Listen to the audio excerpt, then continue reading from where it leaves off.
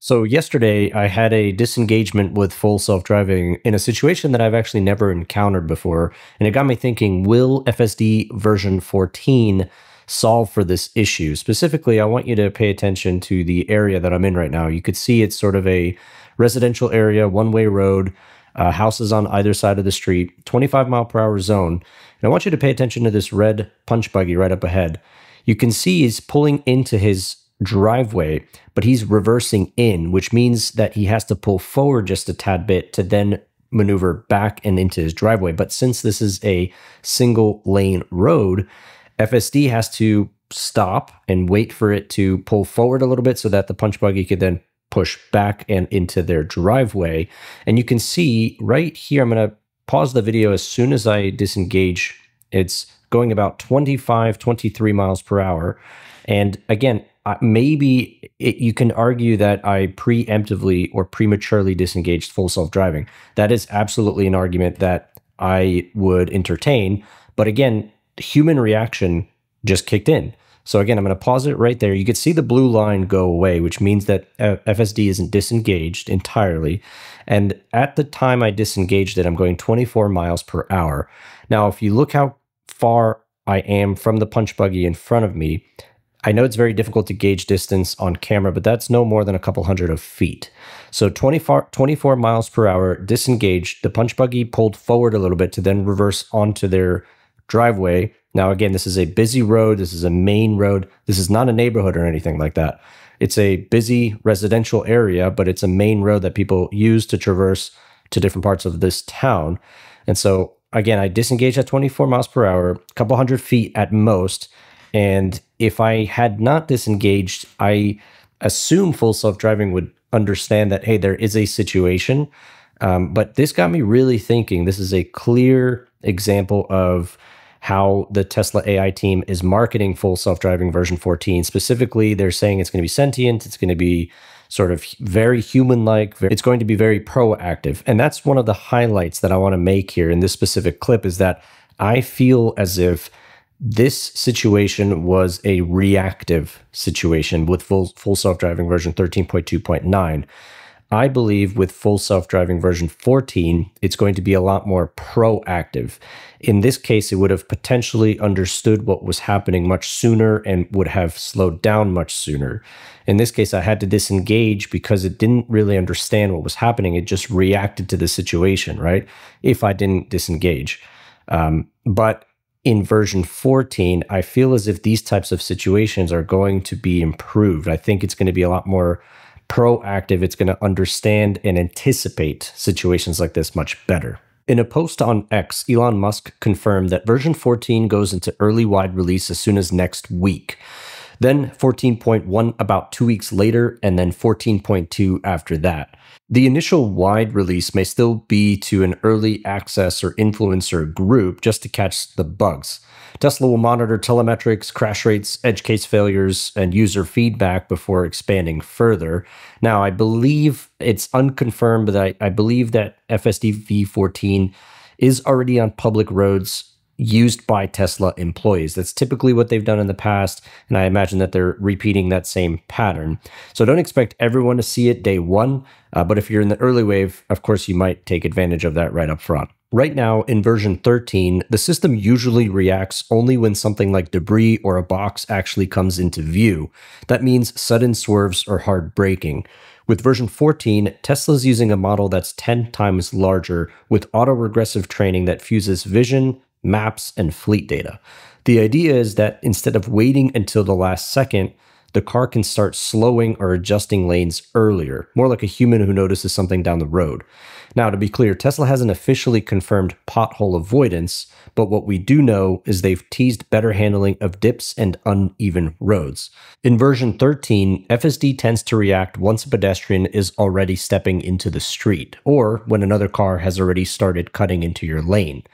The proactive upgrade in version 14 is about reading intent earlier.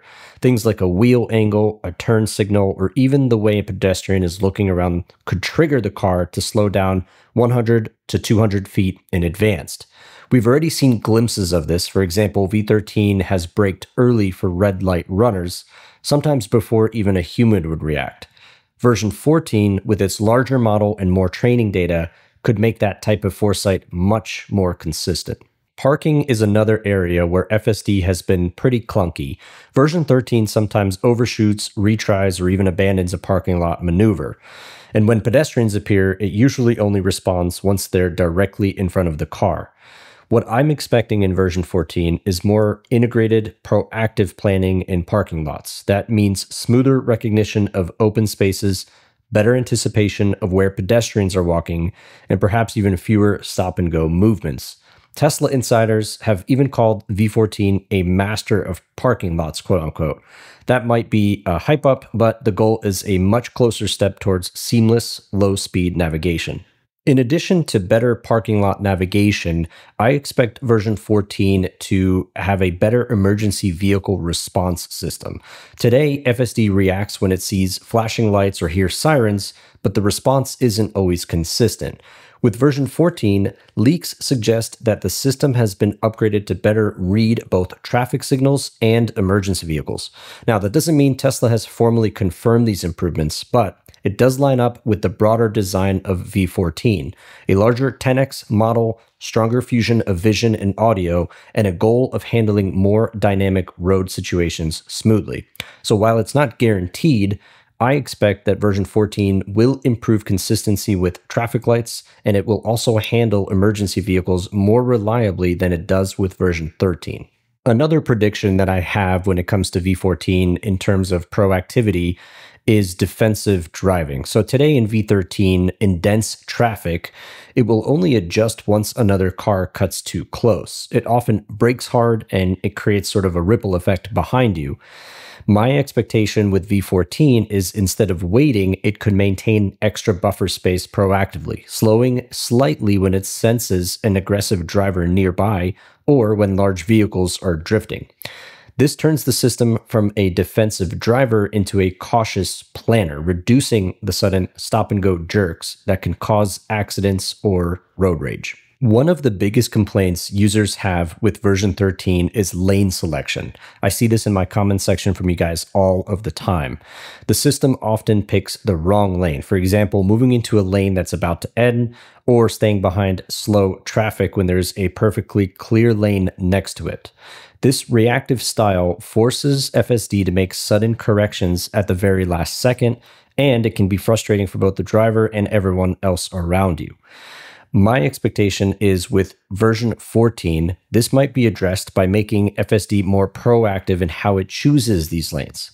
The larger neural network and better fusion of map plus vision data means the car can quote unquote see further ahead and recognize when a lane is ending or when traffic flow is slowing down. So instead of waiting until it's forced to act, the system can gradually shift into the correct lane well in advance, mimicking the way an experienced human driver plans their moves. One of the big gaps I've personally noticed in version 13 is school zones.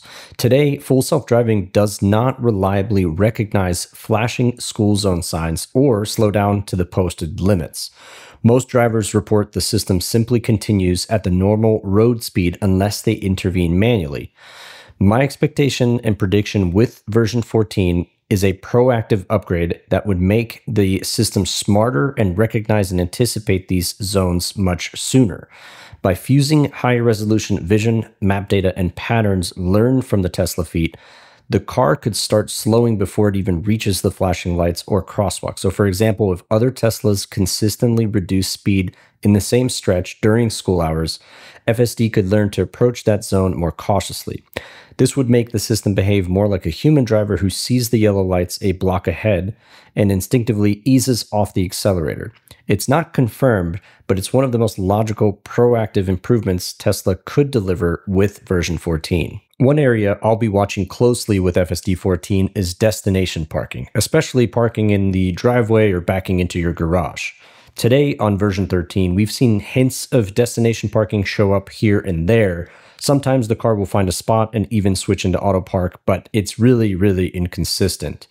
Tight places like parking garage, it could require manual help or abandons the attempt entirely. With V14, the expectation, based on multiple reports and leaks, is that Tesla pushes farther toward true destination parking. So think of arriving at your home, and instead of you babysitting auto park, the car confidently executes the maneuver. A cautious approach down the driveway, a clean alignment, and a controlled back into the garage using tighter multi-point logic when needed. That multi-point logic in tight parking garage scenarios is specifically called out in community reports, and it's exactly the kind of capability that should translate to garages at home. Now, to be clear, this is not a confirmed feature. It's anticipated, not yet confirmed by Tesla, but it is something that I'd be watching very closely because it has the potential to improve the user experience exponentially. I'll be putting this to the test as soon as FSD 14 lands, and I'll show you exactly how it handles things like lane choices, intersections, school zones, and even parking in the garage. What I'll be looking for is whether Tesla finally makes the shift from reactive driving to proactive driving. If these proactive improvements really show up on the road, FSD 14 could mark one of the biggest leaps we've seen yet. So stick around, subscribe if you haven't already, and I'll share my real-world results with you as soon as I get V14.